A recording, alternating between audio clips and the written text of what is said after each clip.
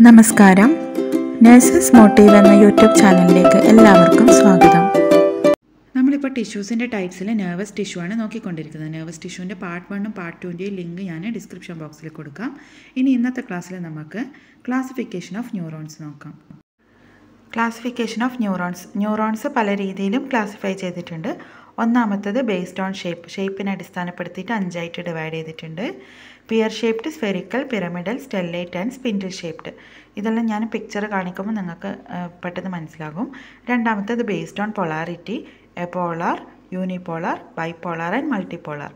പിന്നെ മൂന്നാമത്തേത് സൈസിനെ അടിസ്ഥാനപ്പെടുത്തിയിട്ടാണ് micro neurons and macro neurons. അത് ചെറിയ സൈസാണെങ്കിൽ മൈക്രോ ന്യൂറോൺസും വലിയ സൈസിന് മാക്രോ ന്യൂറോൺസ് അത്രയേ ഉള്ളൂ. പിന്നെ ഹിസ്റ്റോളജിക്കലി they are divided into 2 depending upon the presence or absence of myelin sheath. Myelin sheath എന്താണെന്ന് പറഞ്ഞുതരാം. ഈ മൈലിൻ ഷീത്ത് ഉള്ളതും ഇല്ലാത്തതിനും അനുസരിച്ചിട്ടാണ് രണ്ടായിട്ട് ഡിവൈഡ് ചെയ്തിട്ടുള്ളത്. മൈലിൻ ഷീത്ത് ഉണ്ടെങ്കിൽ മൈലിനേറ്റഡും, മൈലിൻ ഷീത്ത് ഇല്ലെങ്കിൽ നോൺ മൈലിനേറ്റഡും. പിന്നെ അഞ്ചാമത്തേത് functionally they are divided into sensory neurons and motor neurons. അത് ന്യൂറോൺസിൻ്റെ ഫങ്ഷൻ അനുസരിച്ചിട്ട് സെൻസറി ന്യൂറോൺസും മോട്ടോർ ന്യൂറോൺസും രണ്ടായിട്ട് ഡിവൈഡ് ചെയ്തിട്ടുണ്ട്. പിന്നെ ആറാമത്തെ ക്ലാസിഫിക്കേഷൻ എന്ന് പറയുന്നത് depending upon chemistry of neuro transmitter secreted. അത് രണ്ടായി ഡിവൈഡ് ചെയ്തിട്ടുണ്ട്, അഡ്രിനർജിക് ആൻഡ് കോളിനർജിക്. ഓക്കെ, ഇനി നമുക്ക് കുറച്ചും കൂടി വിശദമായിട്ട് നോക്കാം. Depending upon the shape neuron cells are classified into 5. Okay, ഇത് നമ്മൾ ഓൾറെഡി പറഞ്ഞു. ഇതിൽ നിങ്ങൾ ഈ ഒരു പിക്ചർ നോക്ക്. ഇതിൻ്റെ അകത്ത് ആ മുകളിൽ ഓറഞ്ച് കളറിൻ്റെ ഉള്ളിലുള്ളതല്ല ന്യൂറോൺസിൻ്റെ ഷേപ്പാണ്. ഓക്കെ, അത് ന്യൂറോൺസിൻ്റെത് തന്നെ ഷേപ്പാണ്. ഇനി നടുക്ക് ആ ബ്ലാക്ക് കളറിൽ കാണിച്ചത് ജസ്റ്റ് നിങ്ങൾക്ക് മനസ്സിലാവാൻ വേണ്ടിയിട്ട് ജസ്റ്റ് ഷേപ്പ് മാത്രമാണ്. അത് ന്യൂറോൺസ് അല്ല, അതിൻ്റെ ഷേപ്പ് മാത്രമാണ്.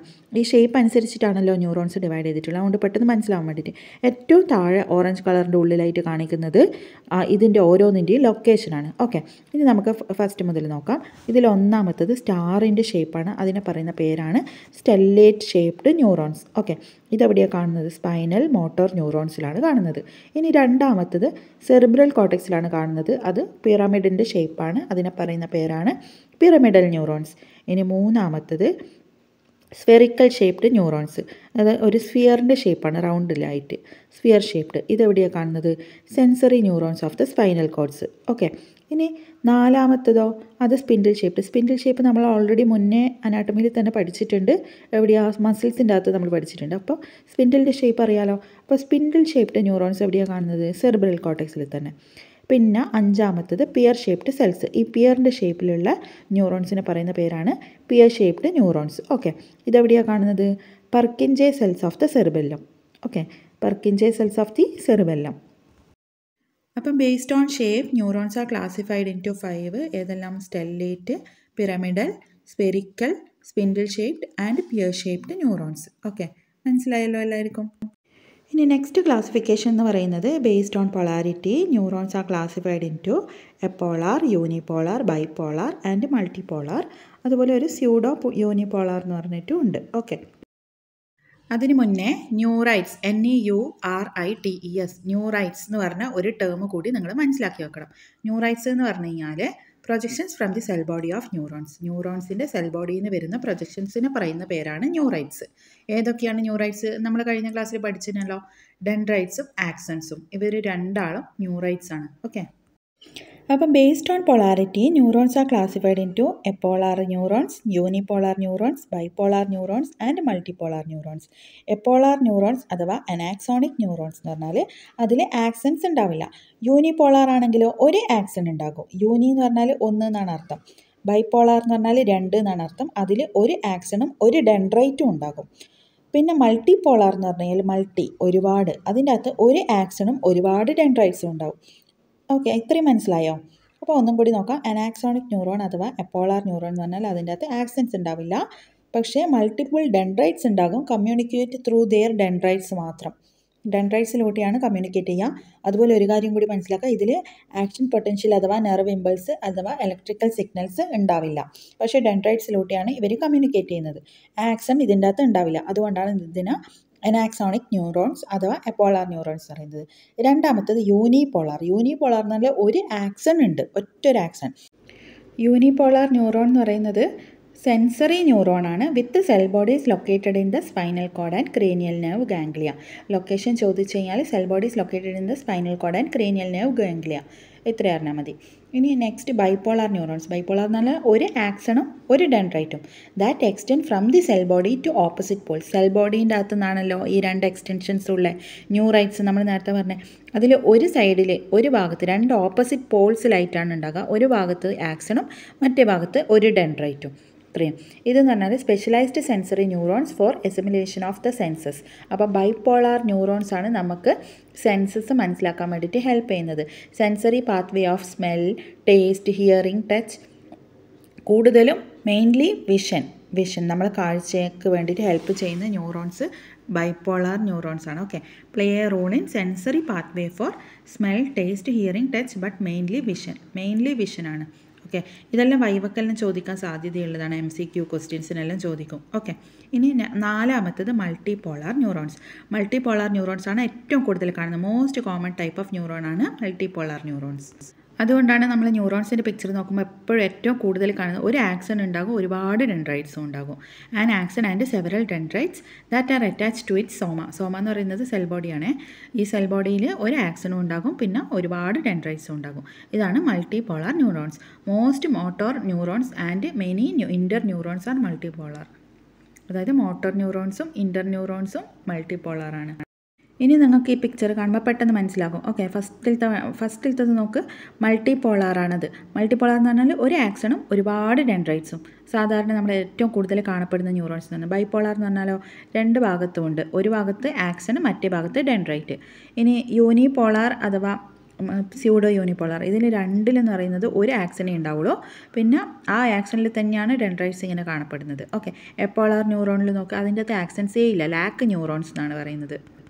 ഇനി നെക്സ്റ്റ് ക്ലാസിഫിക്കേഷൻ നോക്കുന്നതിൻ്റെ മുന്നേ നമുക്ക് മൈലിൻ ഷീത്ത് എന്താണെന്ന് നോക്കാം. മൈലിൻ ഷീത്ത് എന്ന് പറയുമ്പം ആ ഷീത്ത് എന്ന് കേൾക്കുമ്പോൾ തന്നെ നമുക്കൊരു ഷീറ്റ് എന്ന് ആലോചിച്ചാൽ മതി. ഇൻസുലേറ്റിംഗ് ലെയറാണ് എവിടെയുള്ള നമ്മളെ ബ്രെയിനിലും സ്പൈനൽ കോഡിലെല്ലാം കാണുന്ന നെർവ്സിൻ്റെ ചുറ്റും കാണുന്ന ഒരു covering insulating ലെയറാണ്. It is made up of proteins and fatty substance. Protein and fatty substance കൊണ്ട് ഉണ്ടാക്കിയ ഒരു ഇൻസുലേറ്റിംഗ് ലെയറാണ് നമ്മുടെ ബ്രെയിനിലെ spinal കോഡിലുള്ള നെർവ്സിൻ്റെ ചുറ്റുമുള്ളത്. Okay, this myelin sheath allows electrical impulses to transmit quickly and efficiently along the nerve cells. Nerve സെൽസിലെ electrical signals ഇങ്ങനെ pass ചെയ്യുമെന്ന് പറഞ്ഞു. അതിന് എളുപ്പത്തിൽ pass ചെയ്യാൻ വേണ്ടിയിട്ട് ഹെൽപ്പ് ചെയ്യുന്ന ഒരു സംഭവമാണ് ഈ മൈലിൻ ഷീത്ത്. ഓക്കെ, അപ്പോൾ ഒന്നും കൂടി പറയാം. Myelin sheath is an insulating layer or sheath made up of protein and fatty substance around the nerves, including those in the brain and spinal cord. This myelin sheath allows electrical impulses to transmit quickly and efficiently along the nerve cells. Okay, മനസ്സിലായില്ലേ? അതായത് ബ്രെയിനിലും spinal കോഡിലും കാണുന്ന നെർവ്സിൻ്റെ ചുറ്റുമുള്ള ഒരു insulating ലെയറാണ് myelin sheath. ഇത് പ്രോട്ടീൻസും fatty സബ്സ്റ്റൻസസും കൊണ്ടാണ് ഉണ്ടാക്കിയത്. ഈ myelin sheath നമ്മളെ ഇലക്ട്രിക്കൽ ഇമ്പൾസസിനെ പെട്ടെന്ന് ട്രാൻസ്മിറ്റ് ചെയ്യാൻ വേണ്ടിയിട്ട് ഹെൽപ്പ് ചെയ്യും. ഇനി നമുക്ക് നെക്സ്റ്റ് ക്ലാസിഫിക്കേഷൻ നോക്കാം. According to the histology, neurons are classified into myelinated and non-myelinated. അതായത് മൈലിൻ ഷീത്ത് ഉള്ളതും മൈലിൻ ഷീത്ത് ഇല്ലാത്തതും. മൈലിൻ ഷീത്ത് ഉള്ളതിന് മൈലിനേറ്റഡ് ന്യൂറോൺസ് എന്ന് പറയും. Myelin sheath ഇല്ലാത്തതിന് non myelinated neurons എന്ന് പറയും. ഇതിൽ ആ പിക്ചർ നോക്ക്, മുകളിലുള്ളതാണ് മൈലിനേറ്റഡ്, താഴെയുള്ളതാണ് നോൺ മൈലിനേറ്റഡ് ആക്സൺ. ആക്സണിലാണ് ഈ മൈലിൻ ഷീത്ത് ഉണ്ടാകുക. ആ മൈലിൻ ഷീത്ത് ഗ്രീൻ കളറിലാണ് വരച്ചിട്ടുള്ളത്. ഓക്കെ, ആ പ്ലാസ്മ മെംബ്രെയിൻ്റെ പുറത്താണ് ഈ മൈലിൻ ഷീത്ത് ഉള്ളത്. അതുപോലെ ആ ഗ്രീൻ കളറിൽ വരച്ചിട്ടുള്ള മൈലിൻ ഷീത്തിൻ്റെ ഇടയ്ക്ക് കുഞ്ഞു കുഞ്ഞു ഗ്യാപ്പില്ലേ, അതിനെ പറയുന്ന പേരാണ് നോഡ്സ് ഓഫ് റാൻവിയർ. അത് ഒരു ആക്റ്റീവ് സൈറ്റാണ്. അതായത് അത് ഉള്ളത് കൊണ്ടാണ് നമ്മളെ ഇലക്ട്രിക്കൽ ഇമ്പൾസസ് അഥവാ ആക്ഷൻ പൊട്ടൻഷ്യൽസ് പെട്ടെന്ന് ട്രാൻസ്മിറ്റ് ചെയ്യാൻ ഹെൽപ്പ് ചെയ്യുമെന്ന് പറഞ്ഞിട്ടില്ലേ, അത് ഈ ഒരു നോഡ്സ് ഓഫ് റാൻവിയർ അഥവാ ആക്റ്റീവ് സൈറ്റ് ഉള്ളത് കൊണ്ടാണ്. അപ്പോൾ ഒന്നും കൂടി പറയാം. According to histology, neurons R classified in to myelinated neurons and non myelinated neurons. അപ്പോൾ നമുക്ക് നെക്സ്റ്റ് ക്ലാസിഫിക്കേഷൻ നോക്കാം. Functionally neurons R classified in to sensory neurons and motor neurons. Sensory അതായത് നമ്മൾ ഓൾറെഡി പറഞ്ഞു, ന്യൂറോൺസ് മെസ്സേജസ് അങ്ങോട്ടും ഇങ്ങോട്ട് pass ചെയ്യുന്നു, അതായത് ഇമ്പൾസസ് അങ്ങോട്ടും ഇങ്ങോട്ട് പാസ് ചെയ്യുന്നു. അപ്പോൾ സെൻസറി ന്യൂറോൺസിൻ്റെ പണി എന്താണ്? അതിൻ്റെ ഫങ്ഷൻസ് ആണ് പറയുന്നത്. ഫങ്ഷൻ അനുസരിച്ചിട്ടാണ് സെൻസറി മോട്ടോറുമായിട്ട് തിരിച്ചിട്ടുള്ളത്. സെൻസറി എന്ന് പറഞ്ഞാൽ എന്താണ്? Neurons that carry sensory impulse from sensory organs to the central nervous system. നമ്മൾ സെൻസറി ഓർഗൻസിലുള്ള ഇമ്പൾസസിനെ സെൻട്രൽ നെർവസ് സിസ്റ്റത്തിലേക്ക് എത്തിക്കുന്നതാണ് സെൻസറി ന്യൂറോൺസിൻ്റെ പണി. മോട്ടോർ ന്യൂറോൺസ് ആണെങ്കിൽ നേരെ തിരിച്ച് സെൻട്രൽ നെർവസ് സിസ്റ്റത്തിൻ്റെ അകത്തുനിന്ന് ബാക്കിയുള്ള എഫക്റ്റീവ്സിലേക്ക് എത്തിക്കുന്നത്. ആണ് മോട്ടോർ ന്യൂറോൺസ്. ഇനി അതിൻ്റെ ആ ഒരു സ്ട്രക്ചർ നോക്കിക്കഴിഞ്ഞാൽ സ്ട്രക്ചറൽ ഡിഫറൻസസ് നമുക്ക് നോക്കാം.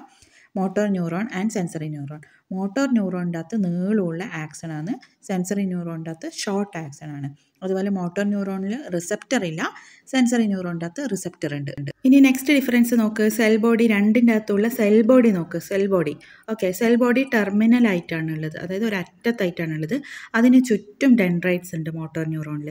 പക്ഷേ സെൻസറി ന്യൂറോണിൻ്റെ അകത്തോ സെൽ ബോഡി ഒരു സൈഡിൽ, അതായത് അവിടെ മുകളിലായിട്ടാണ് വരച്ചിട്ടുള്ളത്. ആ സെൽ ബോഡിക്ക് ചുറ്റും ഡെൻഡ്രൈറ്റ്സ് ഇല്ല. അതാണ് ഒരു ഡിഫറൻസ്. പിന്നെ many short ഡെൻഡ്രോൺസ്, one long dendron. അതായത് മോട്ടോർ ന്യൂറോണിൻ്റെ അകത്ത് ഒരുപാട് ഷോർട്ട് ഡെൻഡ്രോൺ ഉണ്ട്, പക്ഷേ സെൻസറി ന്യൂറോണിൻ്റെ അകത്ത് ഒറ്റൊരു ലോങ് ഡെൻഡ്രോൺ മാത്രമേ ഉള്ളൂ. ഇനി നമുക്ക് നെക്സ്റ്റ് ക്ലാസിഫിക്കേഷൻ നോക്കാം. According to the chemistry of neuro transmitter secreted, neurons R classified in to adrenergic and cholinergic.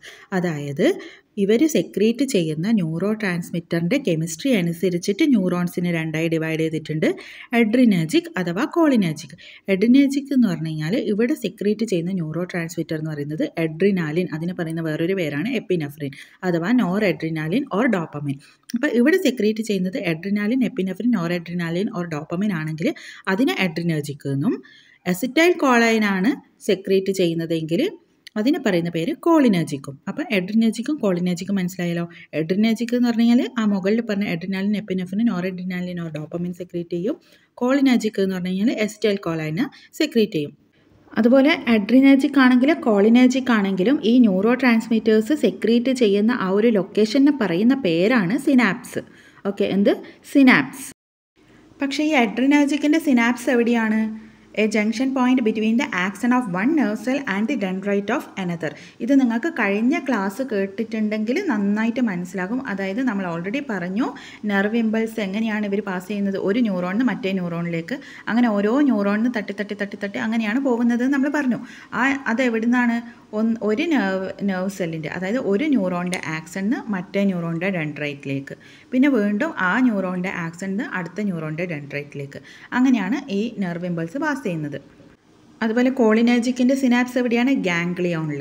Okay, ഒന്നും കൂടി പറയാം. അഡ്രിനർജിക്കിൻ്റെ സിനാപ്സ് എവിടെയാണ്? Junction point between the accent of one nerve cell and the dendrite of the another. കോളിനർജിക്കിൻ്റെ synapse എവിടെയാണ്? In the ganglion. Nerve cells outside the central nervous സിസ്റ്റത്തിനെയാണ് നമ്മൾ ganglion എന്ന് പറയാം. അതൊന്ന് മനസ്സിലാക്കി വെച്ചോട്ടോ. അങ്ങനെ നമ്മൾ ക്ലാസിഫിക്കേഷൻ ഓഫ് ന്യൂറോൺസ് പഠിച്ചു കഴിഞ്ഞു. ഞാനൊന്നും കൂടി പറയുന്നില്ല, നിങ്ങളൊന്നും കൂടി കേട്ടാൽ മതി. ഓക്കെ, എന്നിട്ട് നിങ്ങൾക്ക് നന്നായിട്ട് മനസ്സിലാക്കും. അതിൻ്റെ പിക്ചറെല്ലാം നന്നായിട്ട് മനസ്സിലാക്കി വെക്കണം കേട്ടോ. എന്തെങ്കിലും ഡൗട്ട് ഉണ്ടെങ്കിൽ കമൻറ്റ് ബോക്സിൽ ചോദിക്കൂ.